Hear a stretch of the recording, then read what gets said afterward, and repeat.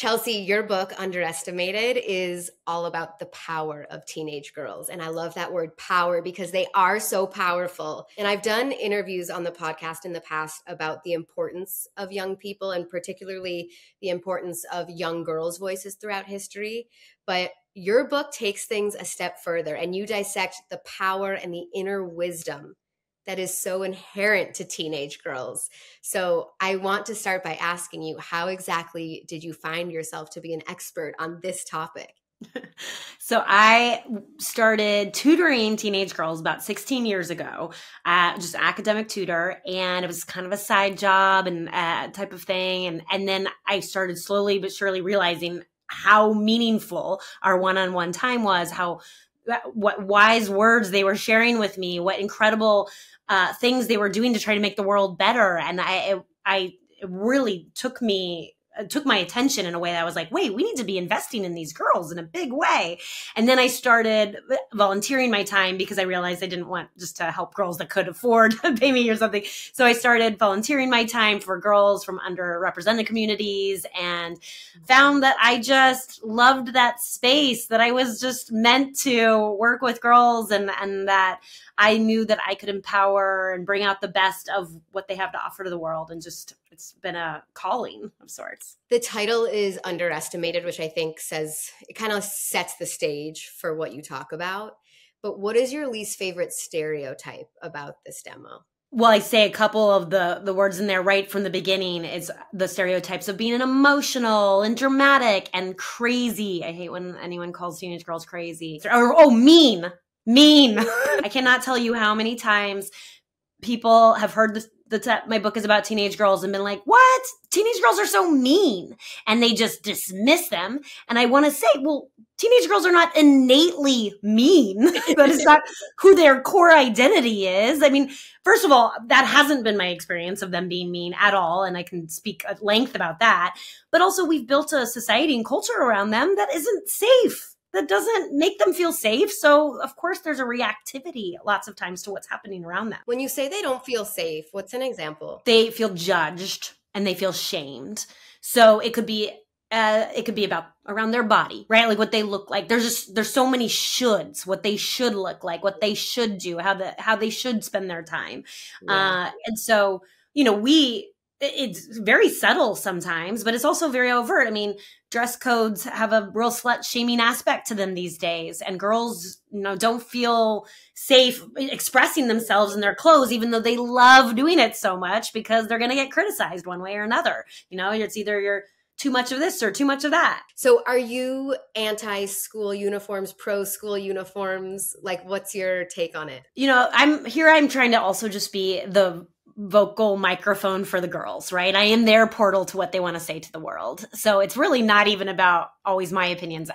They tell me over and over and over again how much they hate dress codes, and that would include uniforms for so many reasons. I mean, there are certainly some times where it can work, but I want to lean into a way it's not working, which is, girls will have like a bra strap showing, right? And they get shamed through that dress code in a way. It's whether it's the sweater on the hot sweltering day, or I know girls who have been sent home, right? Where as a boy might have his pants riding low and is showing his boxers and no one cares. And the girls see this happening. And what happens is we're telling girls that they're responsible for a boy's inclinations, that their body is a threat, that it's dangerous, that their natural expression of who they want to be in the world is wrong and bad in some way.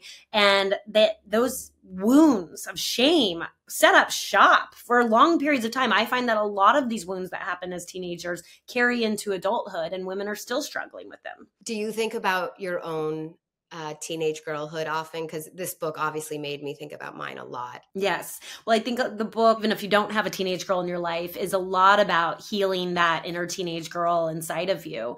Mm-hmm. And that how I struggled then set up patterns that I still deal with today, and I've worked really hard to heal. And I'm trying to go upstream and actually work with girls and help girls so that maybe we don't start up those patterns of things like people pleasing and shame and perfectionism and self-doubt, which each chapter of the book, as you know, are those clean topics around those things. When you talked about body image, I thought a lot about my childhood because I had like larger breasts, maybe like starting in 8th grade. And I did feel like my body was a threat, and I kind of felt like teased, and that like men felt like entitled to my body. I would see older men looking at me, and it really freaked me out when I was a kid.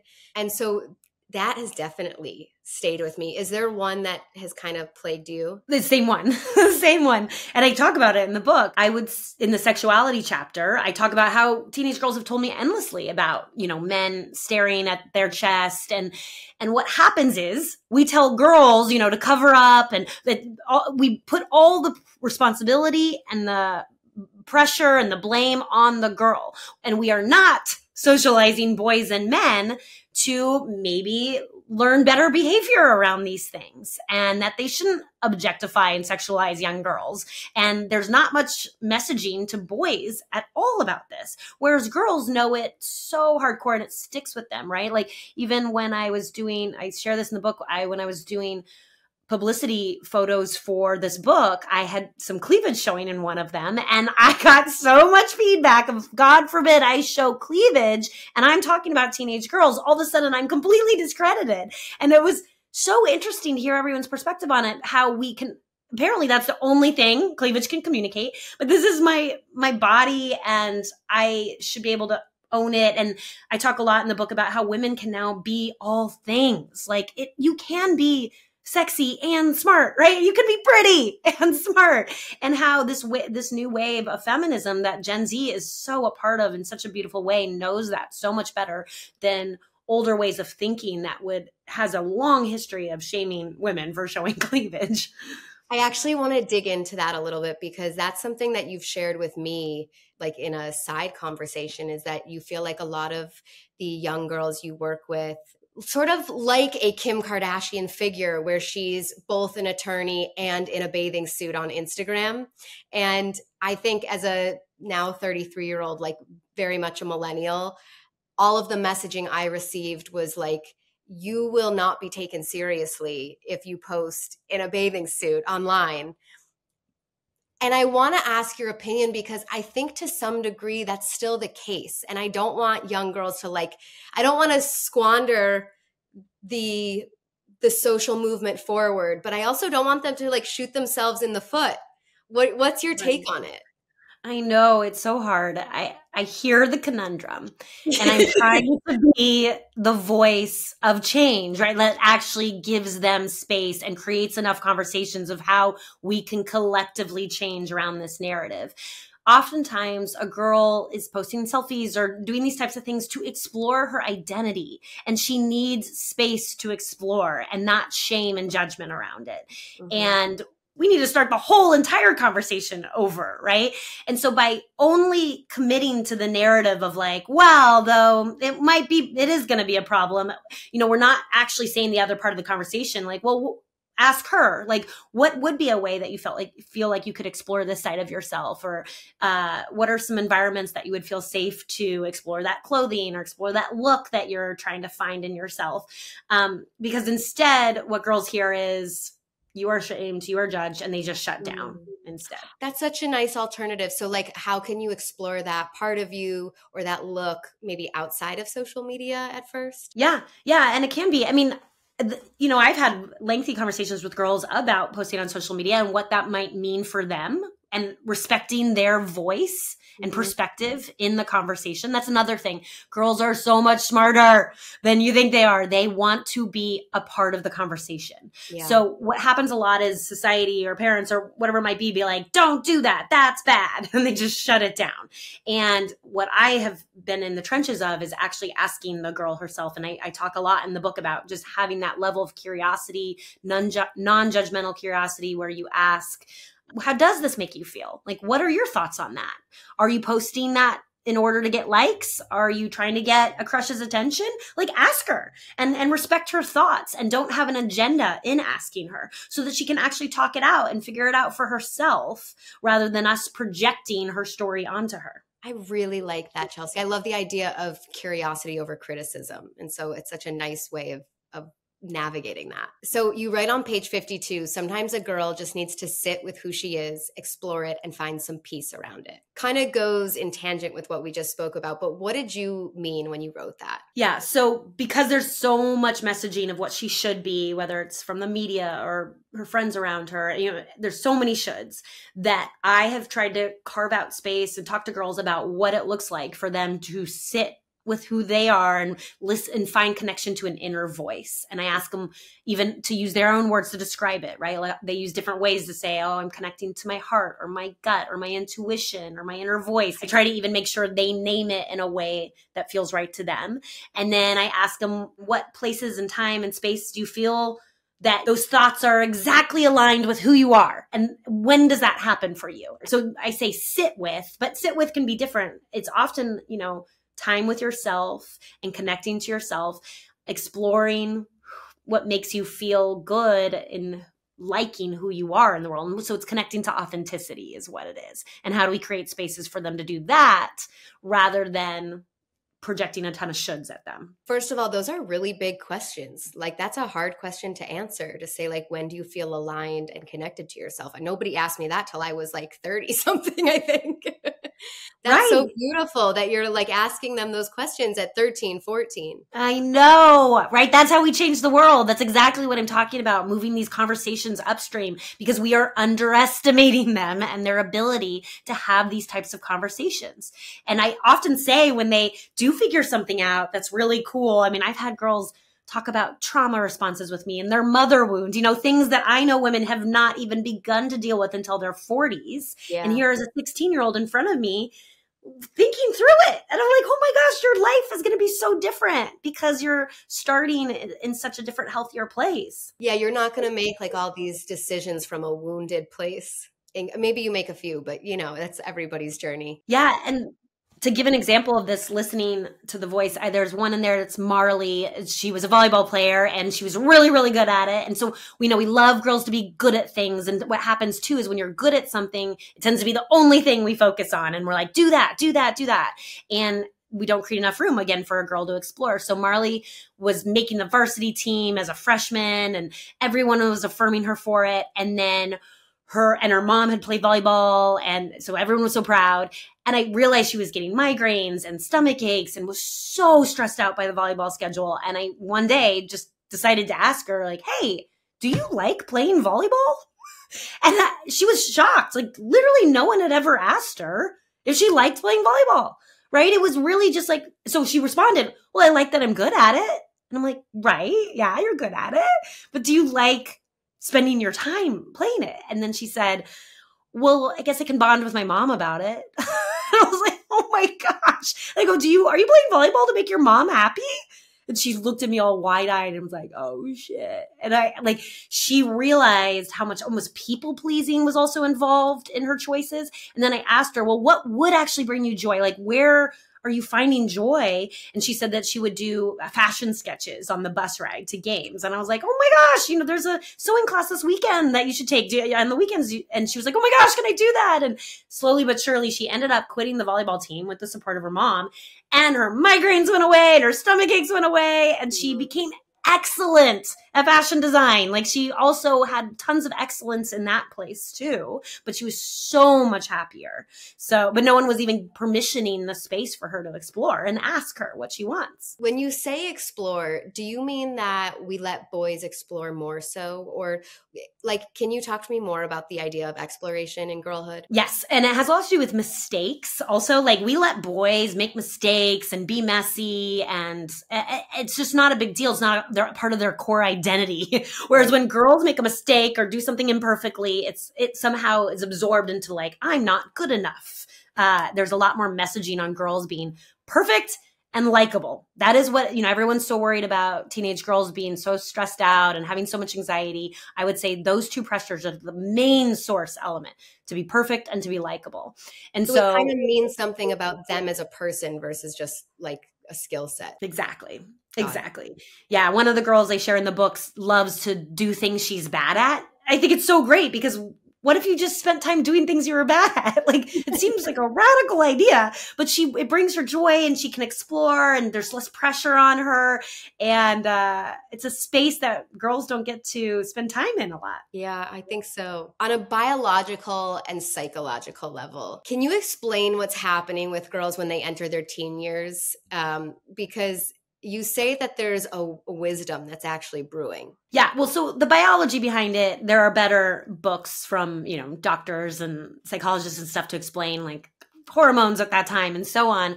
But what I'm trying to lean into is how they have way deeper thoughts and reflections and perspectives at a much younger age than people think that they're ready for. So I've had a lot of moms be like, when is the time to be radically honest with your daughter? I talk about, there's a chapter, radical honesty in there and being way more honest. And moms are really scared to get that honest with their daughter. And I often tell them like, she's so much readier for that conversation way earlier than you think she is. And the sooner you can set those foundations of trust, the sooner she's going to start connecting to her own truth, her own honesty. And that's when you really start seeing wisdom flow out of her at a young age. I have a question about that.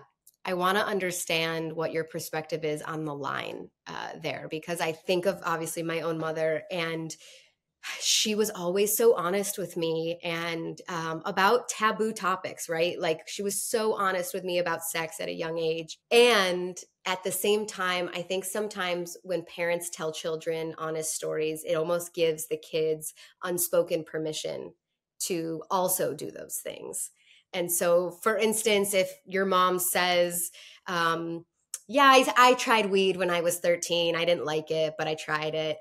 I feel like that kind of gives the kid permission a little bit. So how do you share your honest story and also not give permission to things that you don't want them doing? Right. So it's a great question. And again, it's just continuing the conversation. So you need to keep talking. So maybe a mom does say that, but then you say, well, what do you think about that? What do you think about the fact that I smoked weed at that age? Do you feel like that was an appropriate age for me to do that? Like, include her in the analysis of it and respect her thoughts on it. Because when she knows that you respect and trust her thoughts, she up levels. She's like, oh, well, like I gotta think of something smart to say. And then you affirm and say, oh, that was really smart. That was because most likely a girl I've had this kind of conversation, honestly, with a girl. And she gives me a really fair assessment of the drinking culture and all these kind of taboo things. And I'm like, well, what do you think? What do you evaluate is a healthy participation in this for yourself? And then she has to sit and think about it. She has to connect to herself, connect to what she believes about this, what would make her happy, what feels healthy, because I am trusting her to evaluate that for herself. And when I give her that type of trust, she rises to the occasion. So you've worked with so many young girls at this point. What is similar to our teenage experience and what is wildly different in 2024? Well, these girls are definitely more activists in general. They want to make change. Like they are not going to be quiet. Like they do not want to be silenced, which I just love, which is a huge part of this book too, is activating, like telling the world, hey, we do not silence these girls because they are an underestimated power in the world, a power for positive change, right? And so I don't remember, and I'm kind of an activist type of person, I am, right? But I was not even that dialed up at that age as they were. And then secondly, there's a women supporting women culture. It's a big shift. Growing up, I felt, there was still that mentality of one seat at the table for a woman, whether, it's in that boardroom or whatever table you're trying to set at. And these girls have had better access to media where women have been in places of power more and so on. So they don't see it that way. And there's a lot more women supporting women narratives of like girls just gassing each other up and encouraging each other. I mean, they encourage me. Like, they're great. I see that all the time. I'll go to a restaurant. I was on a date a few months ago and I was at a restaurant in Vegas.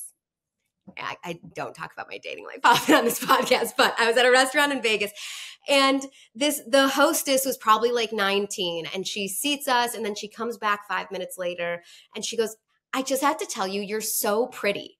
And I was like, that is so, we had our moment. And the guy looked at me and he was like, that's like happened while we've been together before. And I was like, it has nothing to do with me. It's this young generation of girls that are so freaking awesome and hype each other up. It's so, Yeah. we never did that. It's so beautiful and it's contagious. Totally. And yeah, we were taught to compete. That Yeah. whole idea that women compete, it's so sad and destructive. And I can still see so much harm in older generations of it still playing out. And that's why I'm really trying to shine a light on like, no, they're doing it better than us. Let's do what they're doing. So, okay, I'm going to switch gears to a little bit of sadness.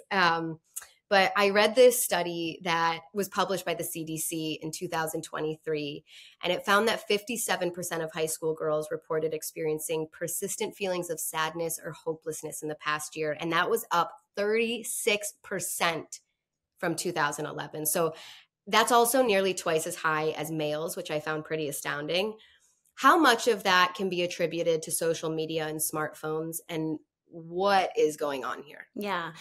So I am very familiar with this study. And of course, so many people reached out about it. I first want to take it back real quick to what I said about I believe the pressure on girls to be perfect and likable is the root of everything, of what I'm seeing on the girls. And that's what they tell me. Mm. In terms of social media, and this is a complex issue. Okay. I'm not going to try to make huge generalizations here. Of course, there are really problematic, toxic aspects that are not good.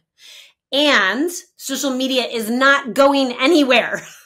So what I have really leaned into is a much more positive conversation, which is about media literacy, which is just a boring way of saying that I talk with the girls about the accounts that they're following and the shows that they're watching. And I do it in this like lighthearted, I'm actually interested in it type of way, not in a, oh my gosh, put your phone down, that social media is destroying you, and judge, because the minute they feel the judgment and the shame, that close down, close off, the doors are shut, and you're not going to be able to connect with them. So I have been able to help girls find a healthy relationship to social media without a doubt, just by being curious, just by guiding through, giving ideas, talking it out with them. I know plenty of girls that set their phone aside at night because they don't want to scroll. So it's not like they're incapable of this. So I hate when it's like we just say social media is the villain that has destroyed girls and their mental health. Okay. Because I actually think there's more intense things going on, is that we're teaching them fear. First of all, we're coming at them with so much fear about this social media conversation, and we're not coming at them with trust that they can navigate it and tools to navigate it in a way that is empowering and also flows with their natural inclinations. So a lot of what's out there is really like, do this, do that, that's bad. And instead being like, one of my favorite things to say to a girl is, what do you think the solution is? I constantly ask her that. And their solutions are so much better than our solutions. And when she comes up with it herself, then she does it. Right? Like I could tell a girl, well, maybe you should put your phone away at night. And she'd be like, it's so stupid to even think of me telling a girl that. Like basically I say, well, okay, so how have you been feeling at night? Like, okay, she'll share with me, she's been scrolling endlessly. And I'm like, how did that make you feel? And then she'll share, oh, it was, I don't know, it didn't feel good. I'm like, okay, well, what do you think is a solution to do about it? And then she'll come up with ideas, and we just talk it out in a way that I have no agenda. I'm not judging her. I'm just talking it out with her and respecting and trusting her choices. What do you think the solution is a revolutionary question that we could all be asking our friends and family as well, not just teenage girls, instead of just like giving our opinions unsolicited. Exactly. So everyone loves to fix each other. We love to slap positivity on people's problems. We love to solution them and project our story onto their story. So I see girls just wanting me to listen to their feelings. So oftentimes I phrase everything as a question. I'll be like, do you want me to just listen to you right now? Or do you want ideas on solutions? And usually they just want me to listen. I mean, you're talking to the queen of loving questions. So you're in the right space. I love that. On the topic of social media, can you talk a little bit about your discovery on how teens are using the AI chat function on Snapchat? Yeah. So when it came out, they were using that AI bot like as a therapist, as a best friend, and asking it really serious questions. And I was like, wait, what? I was like, and it was interesting. They would show me some of the answers and I was like, oh, that's not a bad idea necessarily, but it was still alarming. But this is what it was. It was the actual key. And it comes back to my main point again. AI doesn't judge them. They feel no judgment from AI. Therefore, they can actually honestly share their truth. And wow, what a revelation. They're getting like advice back. What if we did that in our human connection instead? Maybe we could have more honest, connective relationships with each other. This is so thoughtful.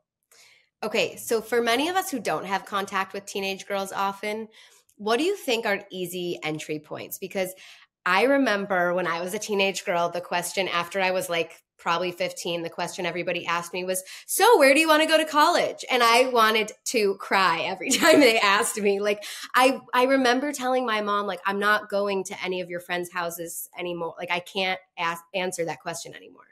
So 100%. What's a better entry point?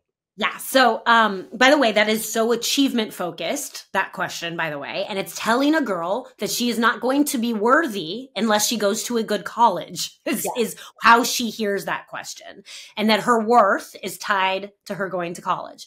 And that's the same thing with grades. It's same things with a lot of the questions we ask girls is very achievement focused. So first of all, I think that the media, so back to media, right? As much as everyone wants to villainize it, I think it is the way in to connecting with teenage girls and is find out what TV shows they're watching.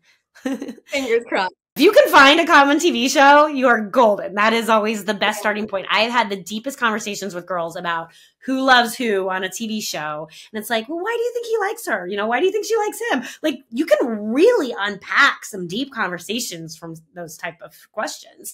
And then I like to ask actually the really deep questions to girls where I'll be like, what do you think beauty is? Something like that, and I love their responses because they sit and think about it. A girl like sharing the book talks about it being the energy you share, which I was like, oh my gosh, that is such a great answer, right? It's so profound. Yeah.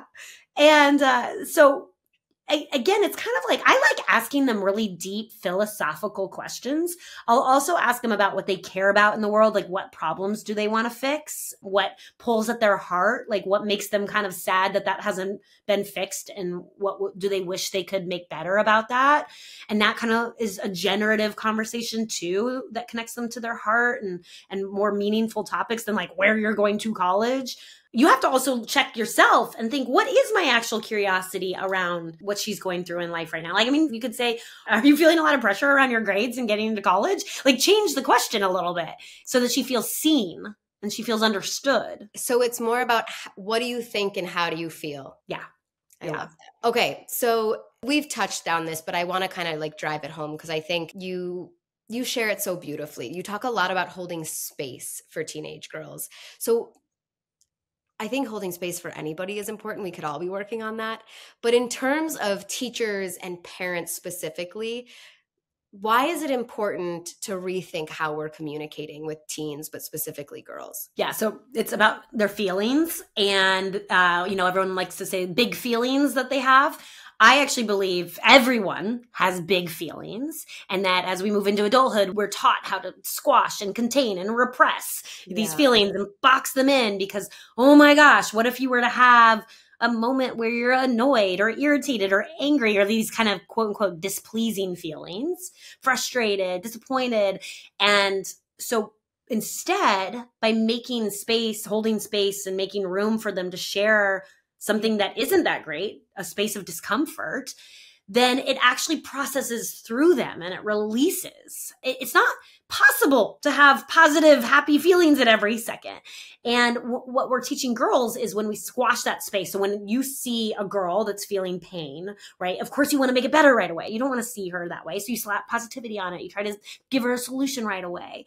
But what you're teaching her is that her feelings are bad and you got to not do that. You got to avoid it at all costs, right? To feel those more uncomfortable feelings. But they come out eventually, and usually in really unhealthy ways. They could come out physiologically. There's so many different ways they're finding that repressed feelings are problematic. So by holding space, and I'm going to say specifically for displeasing feelings, we're also helping her feel understood and feel seen, and just her humanity. We're all messy humans that are all just dealing with stuff sometimes.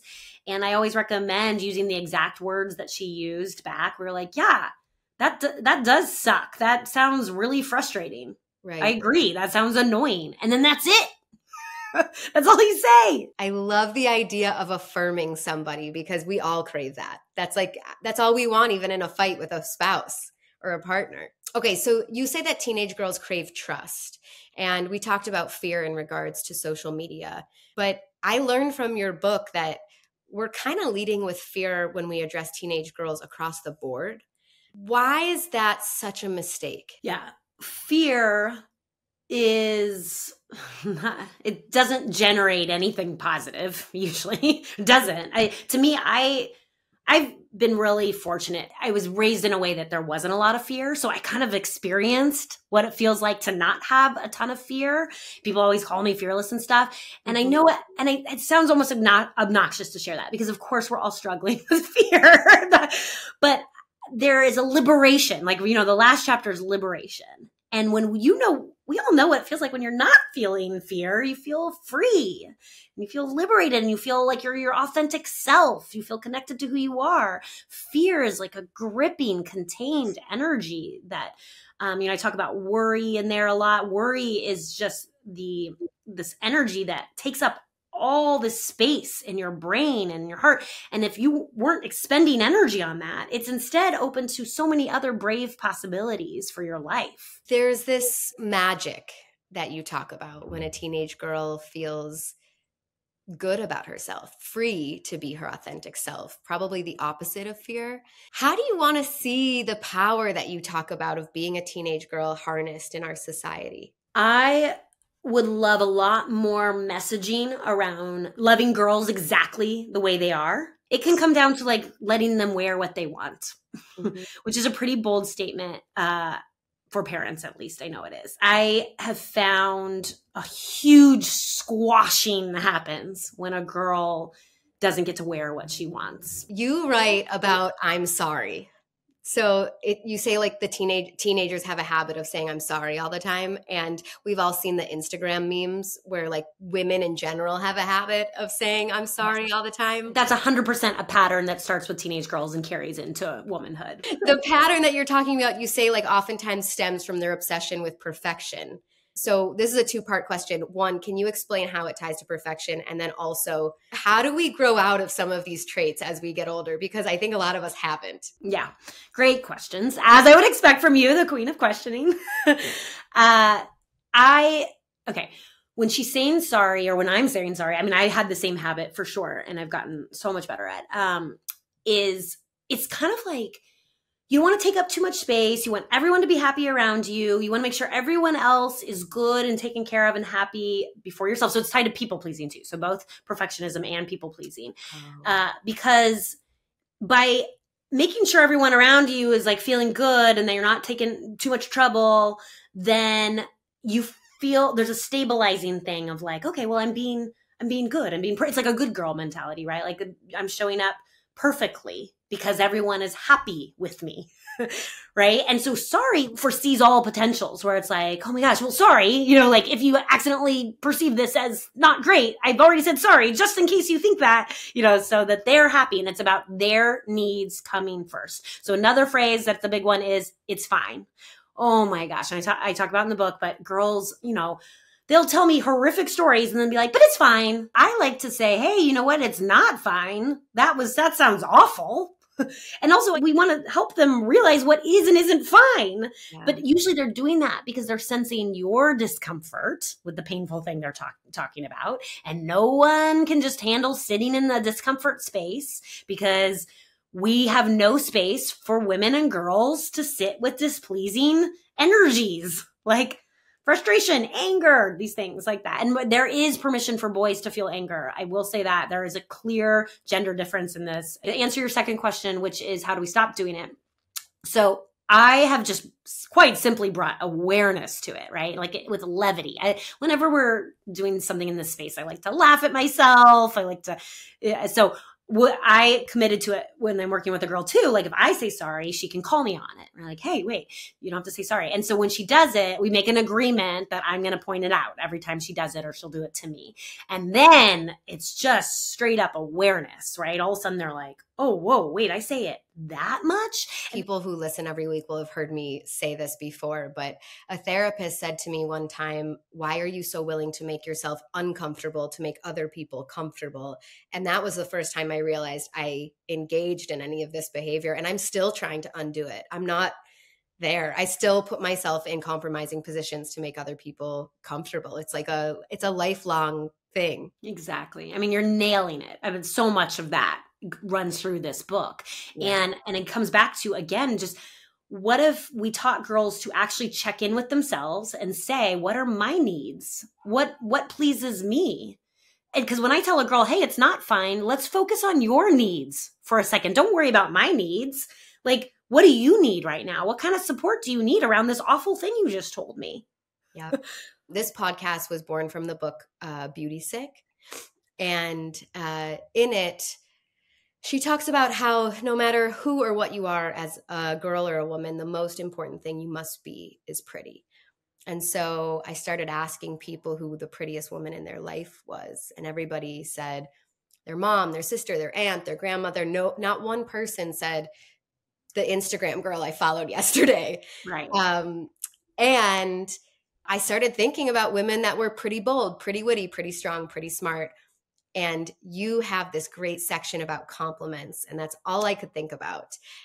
Because in the book, I learned from her that when you compliment a woman on her appearance, she actually feels more insecure about her appearance, even if she's being complimented, because all she starts thinking about is how her hair looks or what her weight is or how her eyelashes look. You can see how insecure, oftentimes girls who are societally defined as pretty tend to face the most insecurity because their self-worth is tied to this really intangible thing that feels out of control also. So you have this totally new take on compliments. So why do you think we're getting compliments all wrong?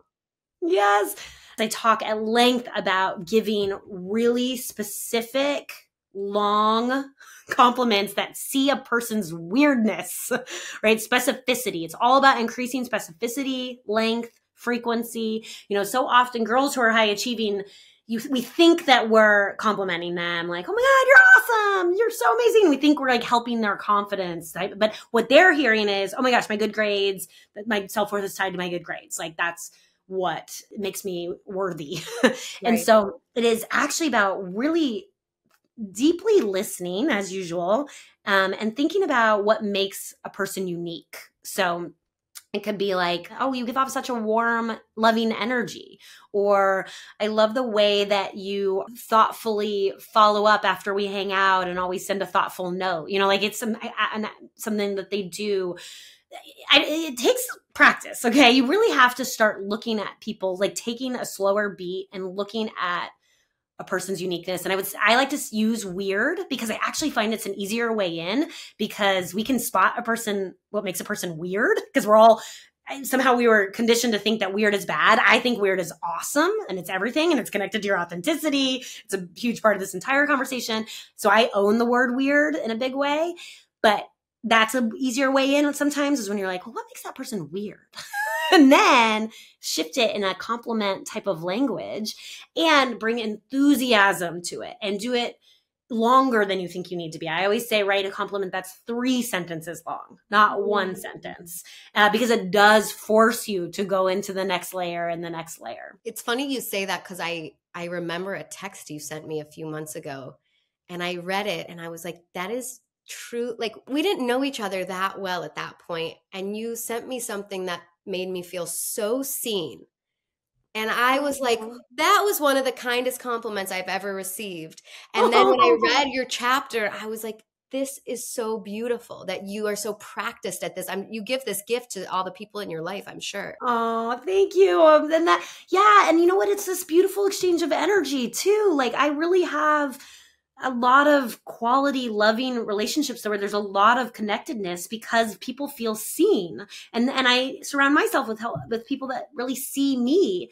And the more I feel seen in my weirdness or authenticity, the more then it becomes confident and I express it bigger. And so I love to give it as a gift to people. Like it is a gift you can give to anyone all the time, and it is free. But yeah, it takes a moment to get outside yourself and sit and think for a second. It's a practice for sure. Okay, so I want to take a step back because you've been so generous with your knowledge, but I want to know about the woman behind this book because I have armchair theory that when people go into passionate professions, we are doing it to heal a part of ourselves oftentimes.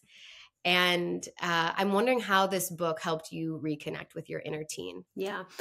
I was adultified and there wasn't much space. My parents got divorced and I had to be what I felt like the stabilizing force. And so there wasn't space for my feelings. And I 100% I thought the more perfect I was, the more pleasing I was, the more I would avoid pain in life. And then of course that completely wrenched open in my 30s. And so, yes, I do feel like I've been called to this work in healing my inner teenage girl and being the person in those girls' lives that I didn't have for myself. But yes, I think your theory is correct in that we are called to passionate work and it's a healing journey.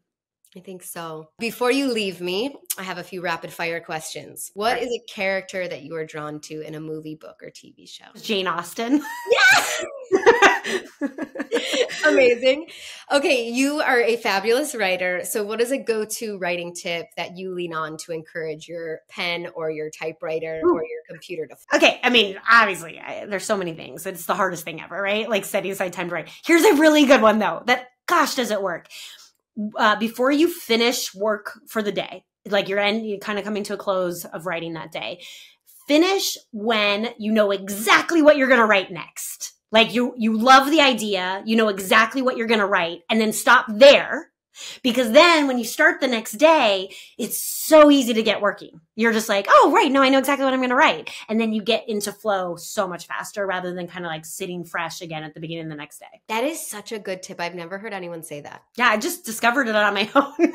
Fabulous. Okay, what is a book that you've read, something that you think everybody should read? The Gifts of Imperfection, Brené Brown. I think that it really is structured in a way that's so accessible, digestible, and that each chapter is something about life and living a more full, authentic life in the best of ways. What is a hard but freeing truth that you've learned? That I don't need anything outside of me to tell me I'm good or worthy. Whew! If I were in person, I'd say snaps. That's a good one. So tell me when to stop. Stop. How would you describe yourself to a stranger? High energy and enthusiastic. I kind of have to tell people because otherwise they're like, is this for real? And so when they learn that like I'm aware of my enthusiasm, they're like, oh, okay, she's at least aware of it. I love enthusiastic people. I think you're also incredibly warm. You're inviting. You are careful with your words. You're thoughtful. You're an add value person. I could go on. But oh, thank you. Thanks for the compliments. Look at that. She gave me such a gift right now. And my last question is, what is the smartest decision you've ever made? I've made a lot of smart decisions. And by the way, this is me also trying to model women like taking up space and owning their power. And it's been a journey for me to say that boldly and own it. I really have made a lot of smart decisions. And I think moving to Los Angeles was a really good one for me. It really opened up my life and gave me exposure and access to things that would make my dreams come true. I think it was a bet on yourself.